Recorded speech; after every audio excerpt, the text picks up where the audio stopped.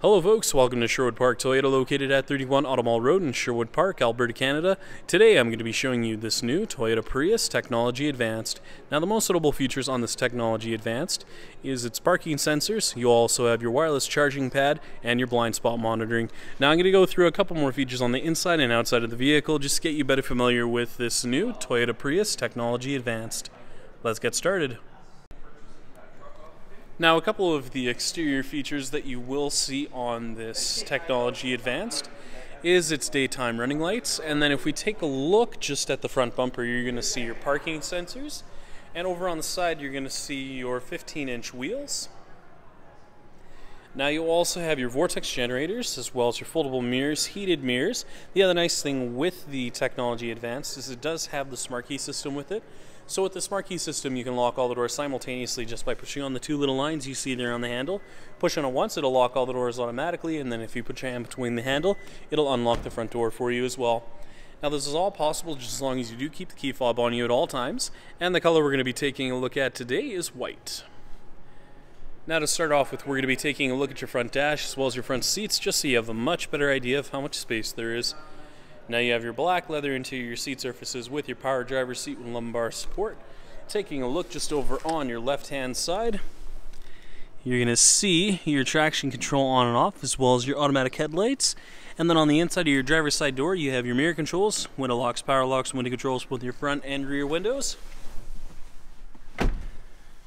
Now a couple of the controls you'll see here on the steering wheel include your volume control as well as your scroll function, trip info, Bluetooth with voice recognition, and then you'll also find your scroll function for your multi-informational display with your lane departure alert and your cruise control. Now one of the interesting things with the Prius is that your driver's side dash is going to be located in the center here, and if you take a look here, you're going to see a couple of different options which include just over on your right hand side, you have your fuel indicator as well as a exterior temperature gauge. Your digital speedometer is located there as well. And then if we take a look at the menu here, you're going to see your energy monitor system. And then scrolling through, you have your HV system, fuel consumption record, driver monitor, eco savings, eco diary. And then if we scroll over to your right, you can take a look at your navigation, your audio. You also have your climate control settings in here as well.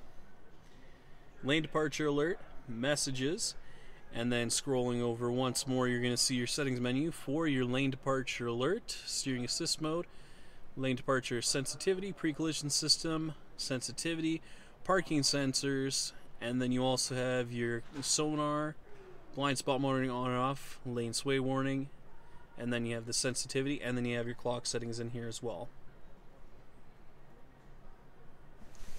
Now over on the right, you're also going to see your digital clock, and then taking a look at the center dash here, you're going to see your hazard lights. Heading into the apps menu, you're going to see your navigation, audio, phone, as well as a couple of other additional features. Down below, you do have your temperature control settings for your automatic climate control with your front, rear, and mirror defroster. Now located just underneath here, you're going to see your park, and then you have it matted to an automatic transmission. And taking a look, you have your drive mode as well as your EV mode, and down below here is where you're going to find your wireless charging pad. So the on button for that is just going to be located over on your right here. So once you have it turned on, you can just place your phone on top and have it start charging for you just while you're driving. Now back here, you're also going to find the power outlet as well as a USB and auxiliary. And up top, you have your auto-dimming rear view mirror with your integrated garage door opener, and a couple of the controls you'll see at the top here include your open and close as well as your tilt up and down feature for your power moonroof, and then you have your light controls just at the top here as well. Finally, we'll be taking a look at your rear cargo area as well as your tailgate. Now located on your rear bumper, you're going to see your parking sensors just located on the sides here. And then if we take a look just on the back of the tailgate here, you'll find your backup camera on the left hand side and your rear hatch release located underneath your Toyota emblem. Now I'm just going to close in on the rear cargo space just so you have a much better idea of how much room there is. Now the nice thing is you do need the additional space. You can actually fold down that 60-40 split rear seat. And then you also have the tonneau cover in the back here. So the nice thing with that is if you need to hide away some of your valuables just while you're going from place to place, you can use it this way. And if we take a look just underneath the floor, you'll find your tire inflation kit as well as your jack and your tool kit. So if you ever find yourself in a bit of a pinch, you know exactly where it's located.